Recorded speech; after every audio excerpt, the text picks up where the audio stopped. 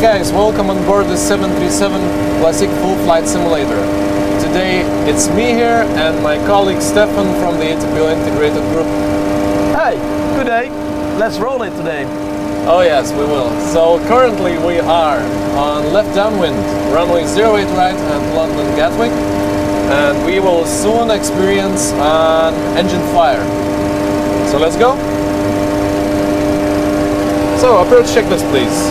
Approach checklist. Altimeters. Altimeters 1013, 1013, 3000. 1013, 3000. And approach setup completed. Approach checklist completed. Thank you. Engine fire number 2. Fire number 2. I have controls and communications. You have control and communications. Autopilot disconnect. Auto throttle disconnect. And engine fire memory items, please. Confirm. Thrust lever number 2 to idle. Confirm. Idle lever number 2. Confirm. Fuel switch number 2 cut off. Confirm. Number 2 cut off. Fuel switch number 2 cut off. Fire switch number 2. Confirm. Confirm. Discharge right bottle. Checked. Okay, now we will wait for the fire to go out. At the same time, I'm controlling the aircraft manually.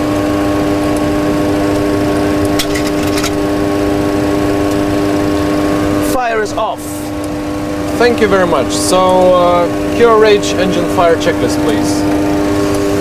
Now we're gonna check in the manual which item we're gonna have to use for this this situation. And I see here I got it. It's item 8.2. Let's browse a little bit. Hope a little bit. Yeah, there we are. 8.2. Well, the first part we've done already just by heart. Then we continue to the next page. We check if we have vibrations. It seems we don't have any vibrations. That's correct. Isolation valve close. Then pack switch off. Then we're gonna start to do the start procedure for the APU. Yeah, so start the APU, please. Okay, start APU. Hold it for 3 seconds. And now we leave it and we wait till it started. Takes a little moment.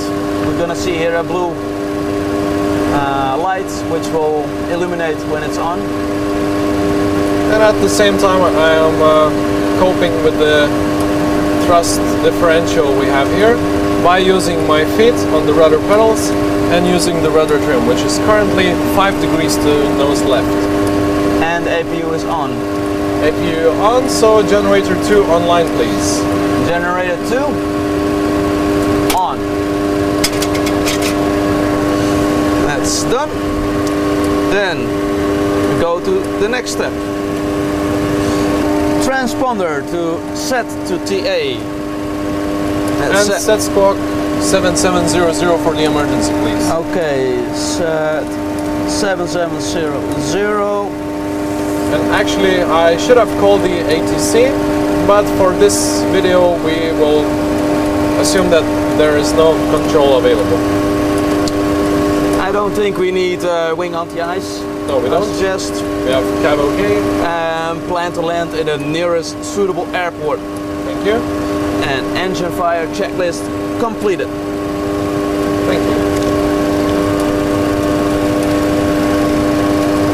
So next, Stephan will we'll check the one engine and operative landing checklist to determine what kind of settings we need to use and what kind of switches we need to flick. Okay, we start here with the one engine inoperative landing. Landing must be made on one engine, as we see here. Plan flaps 15 set landing position. Checked. Set VREF 15.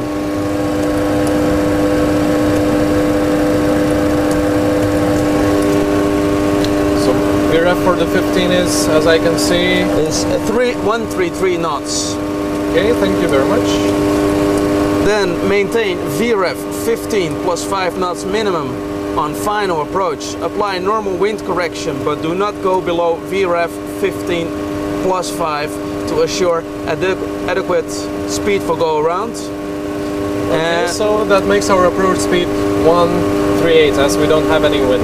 Yes, we're gonna have 133 knots as our approach speed.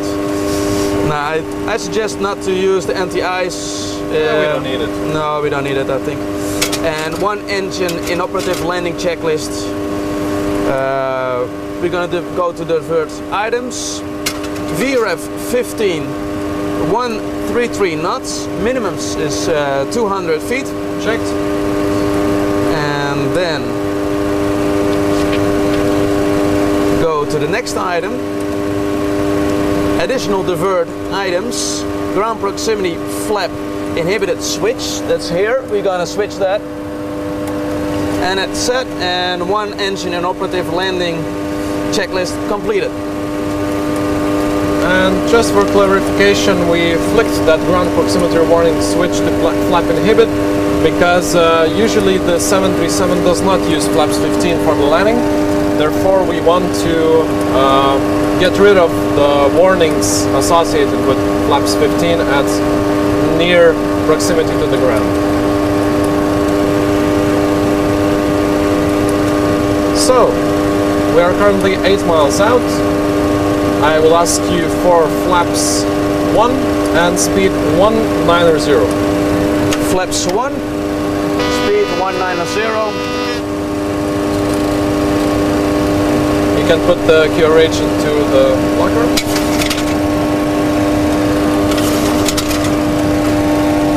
And 190 set. Thank you. And flaps 1 is set. Thank you very much.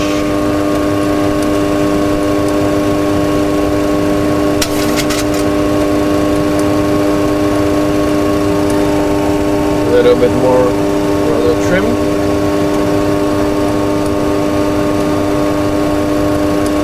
Okay, we are now 11 miles out. So, flaps 5, speed 180 please.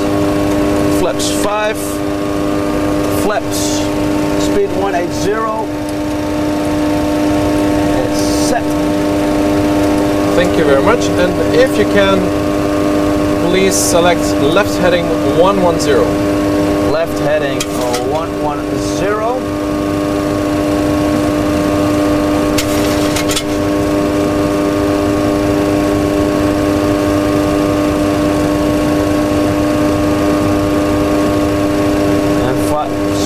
Set. Thank you very much. Warlock, please. Warlock. Armed. Thank you. Now Stephan has pressed me a button which will allow our flight director to guide me towards the runway in the lateral guidance.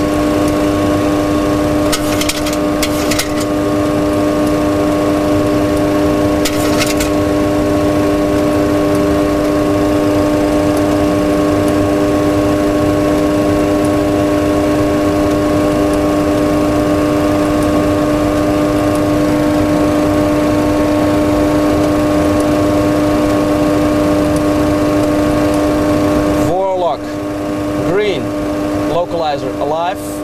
Thank you very much. Set runway heading, please. Runway heading will be 179.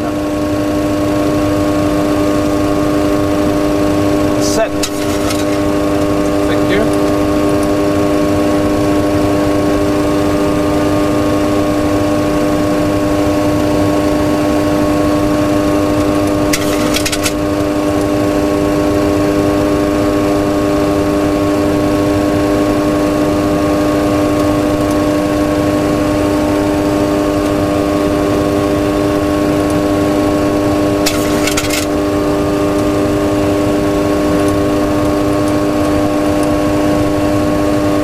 Okay, so now we are established on a localizer runway 08 right at London Gatwick, and we are 10.5 miles out. Arm the approach, please. Approach, armed. Glide slope, alive. Thank you very much. Gear down, flaps 15, speed 138. Gear down, flips 15, speed 138. Set. Thank you very much. And glide slope bring. Thank you. Now we'll do the landing procedure. Cabin crew, take your seats. Cabin crew, take your seats. Engine switch continuous.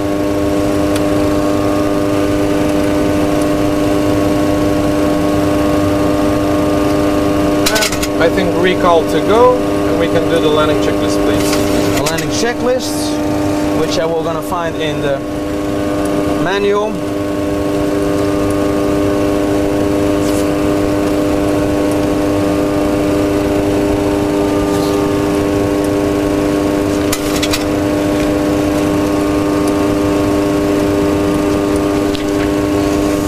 Landing checklist, engine switch, start switch is on continuous. Check.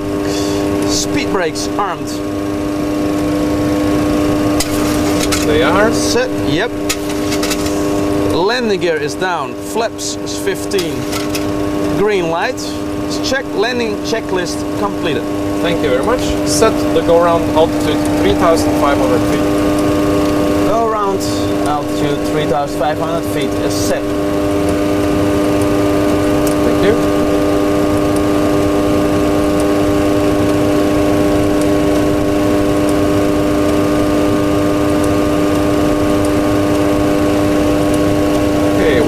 On glide slope on the localizer and 4.4 miles out of the runway. The speed is now almost our approach speed of 138 knots and the flaps 15. We are currently 1,200 feet above the ground. Next action we will take place at 1,000 feet.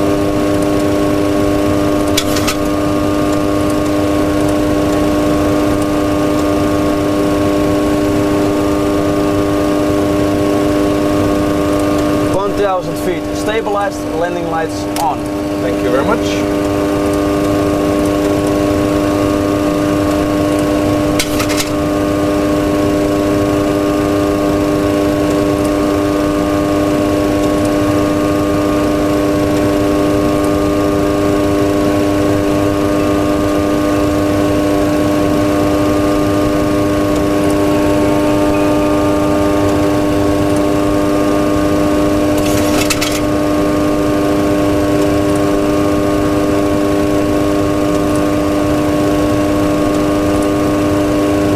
Stabilized. Thank you. Flight directors off, please. Flight directors off.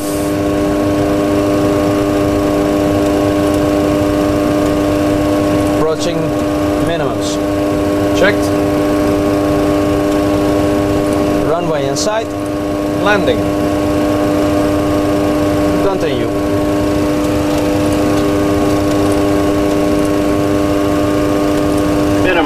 Minimums.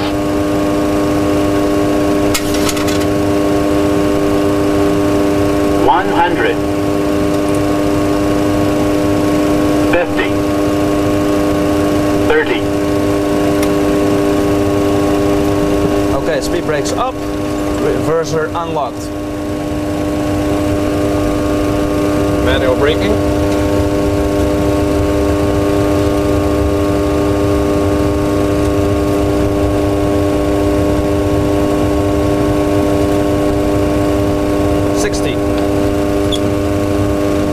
Idle.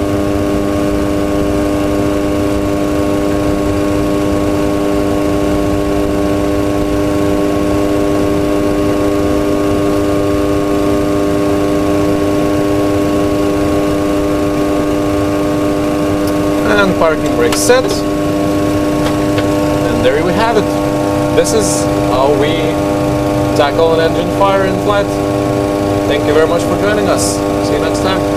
Ciao.